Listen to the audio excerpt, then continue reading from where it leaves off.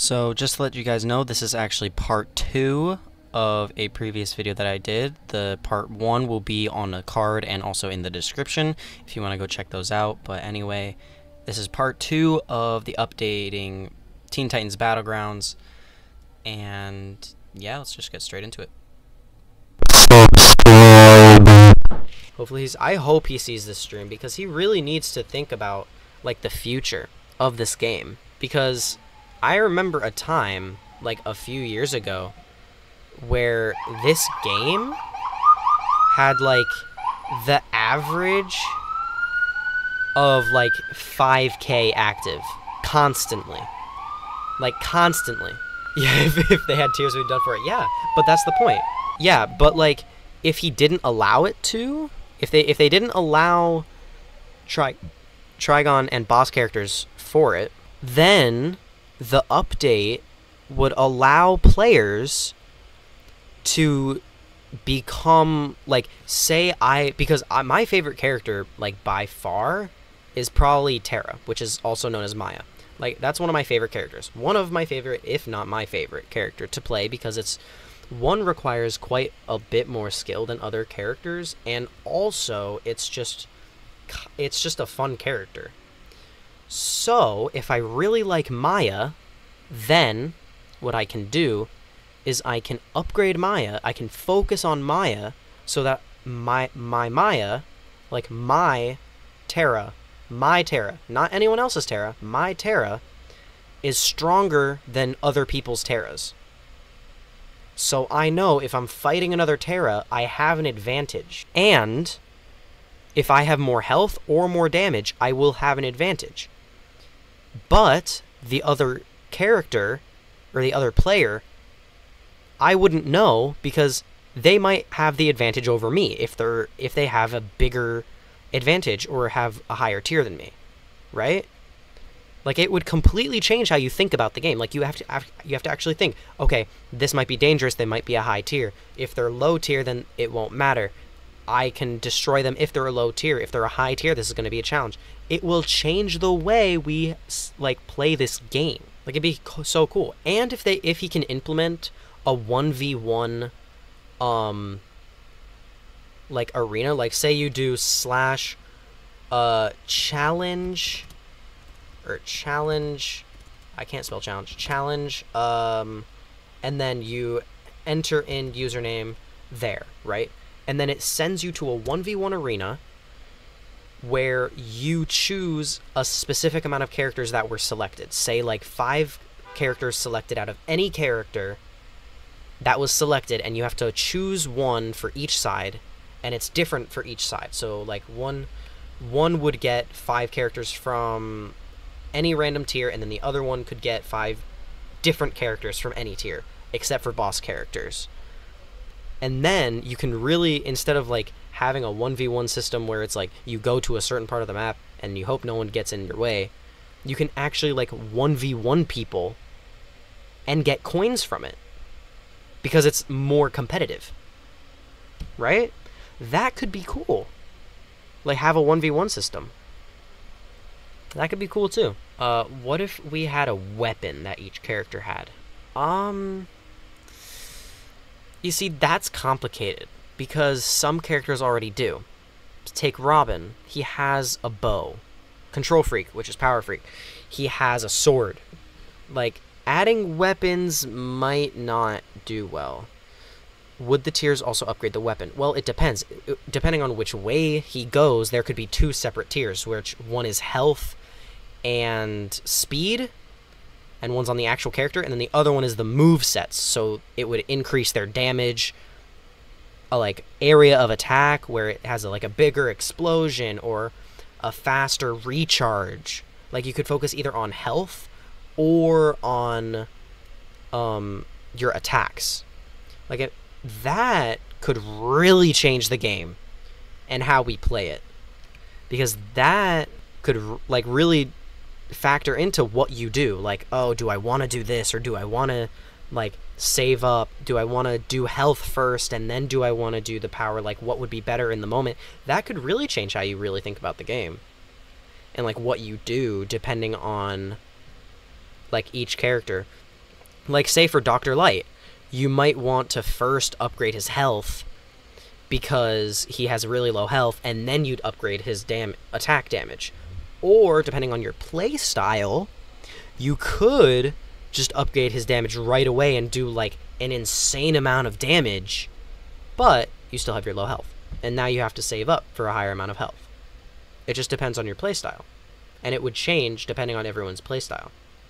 Anyone watching this, send this part of the live stream to Toxicator to see if he would actually, like, focus on these and help the update, right? Because I hope he does. I hope he updates the game. They did not add every Teen Titan, though. I know they didn't. That's why he is adding new ones. That's why he's on, like, an adding new ones spree, and I think he was just, like, not updating for a while. Like, on his Twitter, if you go to his Twitter, he hasn't posted since the Trigon update. Like, on his Twitter at all. Yeah, his last post was May 26, 2021. It was 2 years ago. He hasn't posted in 2 years. So he's not, like, telling us about the updates or anything like that. He's just he's giving them out without any of us like giving him feedback or anything, you know? Like, he's not allowing us to give feedback. They could get a free skin. Oh yeah, to show their like imagine after you upgrade everything, you get like a golden skin, right? So to show that you have it. Like how I said with the White Cloaked Raven. Yeah, like you could have there's like a special skin so that you know that they're a fully maxed out character. If they choose to wear it, of course. Or it would be mandatory so that you know they're a fully maxed out character. It would encourage people to finish or save up. Yes, it would. But I don't think they would, like, save up for it. I think they just, like, do it automatically. Like, imagine a golden... Yeah, I'm Robot likes it. Imagine, or spend Robux on Game Pass. You so smart. Thanks. But, like, imagine you get it, right? And then as you go along, like, as soon as you maxed out a character, it could be mandatory so that everyone knows that you are a maxed out character for that specific character, right? And then after, ooh, wait, imagine after you max out every single character, you get, like, a special character specifically for that. That would be endgame, though, when he has no more characters to add. But, like, imagine after he adds every single character, right? He adds every character, there's no more characters to add. There could be a special boss character that, after he adds every character, like, in the game, or in Teen Titans Go, after he adds every single character, and after he, like, does everything he needs to do, and before he adds all the maps, he adds one special character, which is a boss character, that you unlock only after you have unlocked every character and upgraded them to the max. No, I don't think it would cost anything. It's after you upgrade every character to the max, you get every special skin for each character, and you did every single character. You have every tier unlocked. Only after that, you would unlock this special character, would be probably worth, I would say, at least 6,000 coins. Like, it's worth. It wouldn't cost anything, but I feel like it could be worth around 6,000 or 7,000 coins in worth, in value. And it could easily take on, like, a Trigon or two. Like, easily. I feel like that would be so good for the game. And it would make the players who have quit the game and then, like, have just been sitting on a bunch of coins to come back and, like, actually have the character. Too OP. But, like, it's worth it. Like, would you rather... But, like, it would actually be worth it. Because after spending so many tokens and getting all of the upgrades for every single character, which is probably worth around, if I had to guess, to upgrade every character, probably around 5,000 tokens at least, to upgrade every single character, to the max, then the character you unlock at the end would have to be pretty powerful. Or it could just be a meme character just to show that you are too committed to the game. It could also be that, which could be pretty funny, but I think characters would get upset, or players would get upset at that. So I think it would be like a really bossy character. Like, it would be the boss. And he can make it so that you can only spawn in as it every, like, 10 minutes.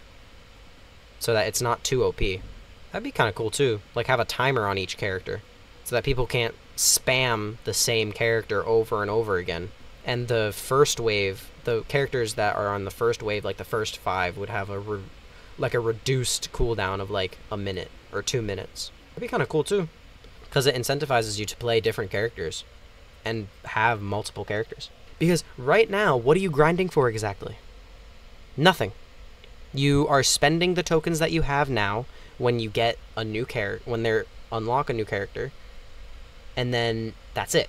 You get the new character, and then you probably just stop playing for a while, right? So if he adds something so that we can spend our tokens while new characters are being developed, then it will keep players in the game and active, and it would incentivize people from buying more tokens. And imagine, like, there's a different crate system where it's like a random upgrade is given to a character you have already purchased. Like, that'd be kind of cool too.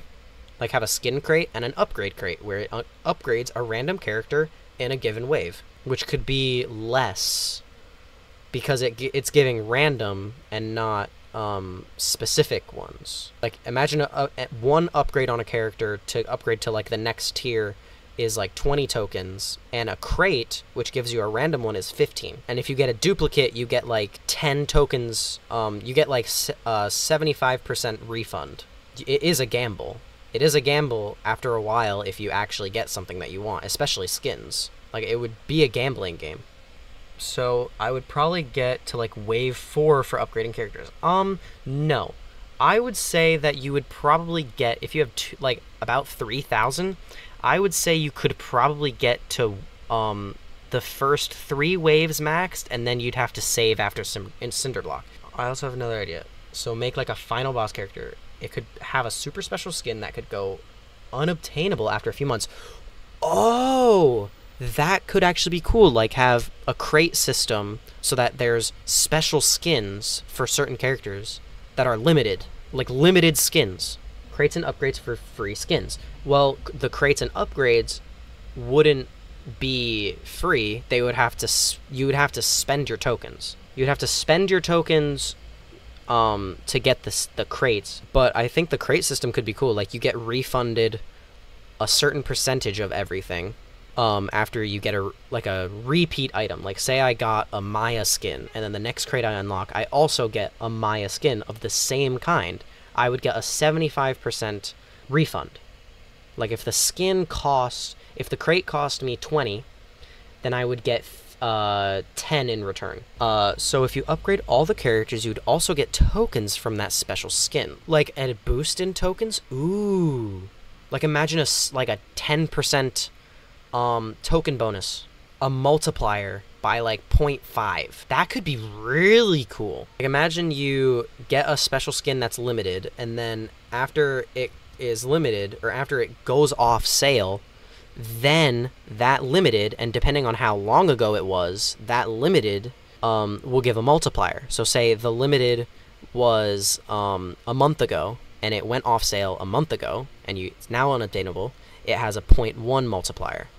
Then, the longer it goes on, say it's been a year since that skin has been on, then that skin could give you, like, a 0.5 instead of a 0.1.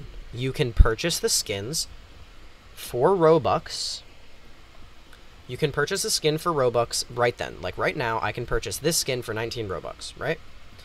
If I get this skin for 19 Robux, then it costs 19 Robux. Or what you can do is you can get a crate for Wave 0, because this is Wave 0.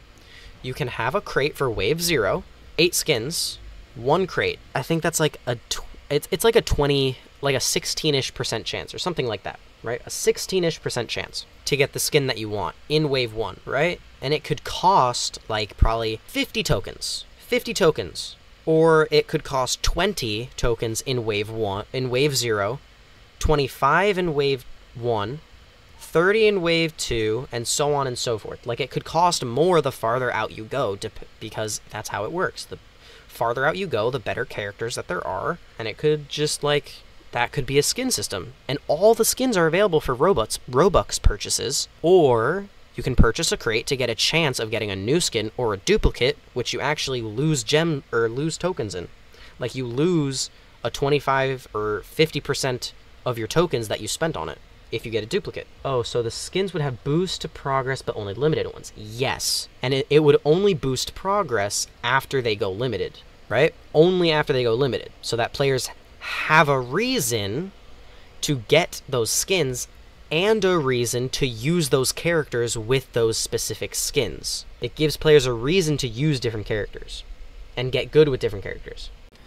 Okay, so that was all that was really said about any new updates that could potentially and what the actual players want to happen in Teen Titans Battlegrounds. I do want to make a note that please, please, please do not go and harass Toxicator for these updates. It never ends well. I do not want him to get any hate for not adding updates. It is his game. It's his game. He can do whatever he wants in his game. It is his game. He doesn't have to do any of this. These are just my ideas, what some of the players that were in the live stream wanted to see and would want to see in the game. All the ideas they liked, some of the ideas were theirs. I just changed it so that it could work in game. But all of these ideas were thought out. They were rough ideas, and they only have a small chance of working in the game. That does not mean that they will come into the game. These are just ideas that we want to see in game. But please do not harass Toxicator for adding anything. Please do not spam him saying, oh, your game sucks, you don't have this, you don't have this. No, don't do that. Just say things that you want to see him add. Have suggestions. Be positive, because as a creator of anything, you never want to see bad input.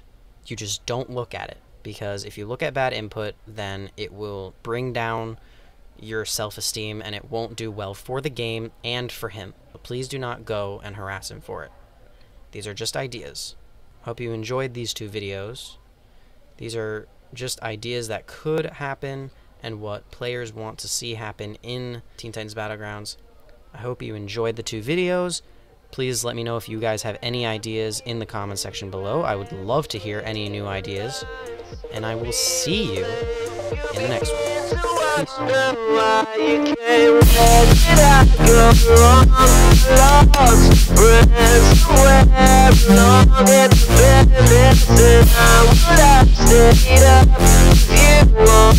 Peace.